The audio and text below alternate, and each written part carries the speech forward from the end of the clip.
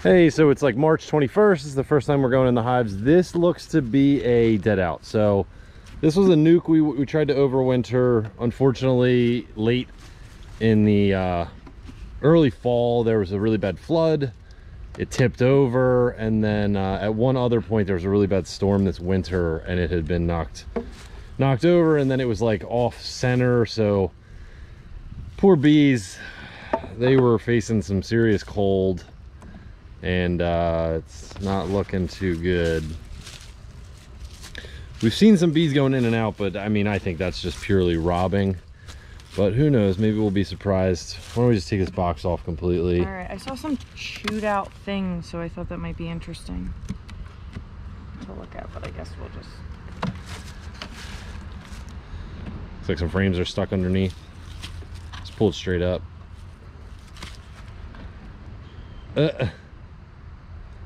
You got 4 frames stuck underneath. Well, Just go ahead and put it on the I'm ground. just gonna take both boxes off.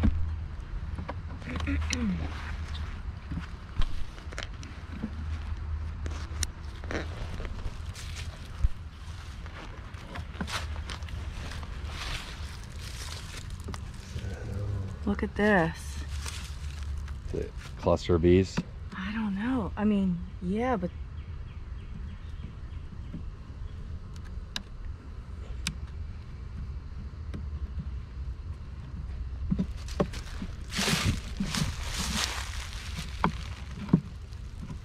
wait till you see. Oh, babies. This is a classic sign that they froze to death. Oh man. They were all, looks like they were all huddled together. What is this? Just from robbing? What's all this chewed out material? Yeah, robbing from the top. So it just has been falling on top of them. Aw, poor girls. Pop that off for me. Yeah. Get a close up of that.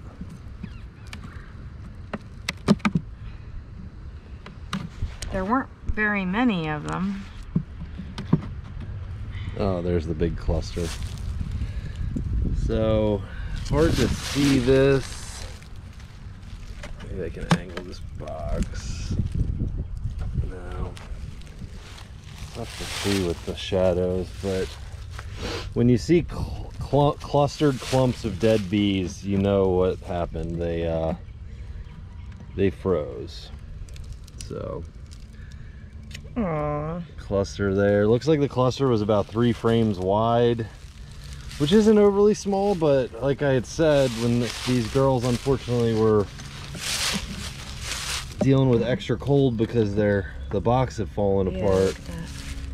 So if we were to dig through this, we would most likely find a queen in the center of all this. And look, they're molding. It's mold. Yeah, that's what happens. Wow.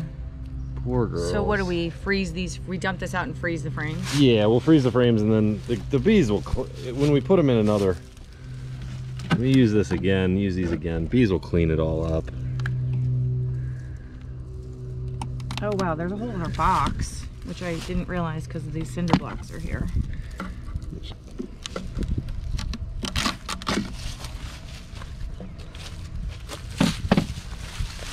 So yeah, here's the main cluster. Aw, there's a good amount actually. Yeah. Yeah, this is a decent sized cluster, but you know, you get moisture in there and you get freezing, and this is what happens. So it's just, that's like, go ahead and pull one of those frames up. Yeah.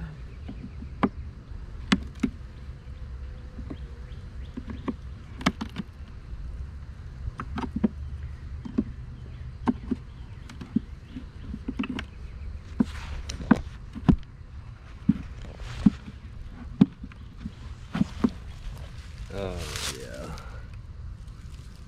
There's a cluster. Oh, there's the queen. Oh, there she is.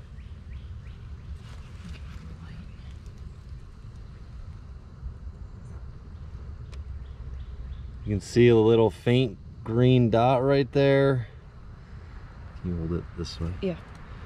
Right there she is. In the center of all the cluster.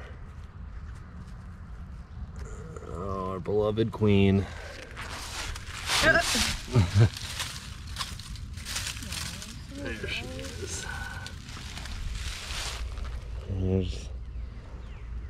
There's Her Majesty. Rest in peace. Really sad. Look, this is like a little heart. Oh. Alright, I guess we'll dump them in the compost. Yeah, let's dump them in the compost. So, I mean, the lesson here is... Oh wow, look at all these at the bottom. The lesson here is just, you gotta make sure your hives are in good shape.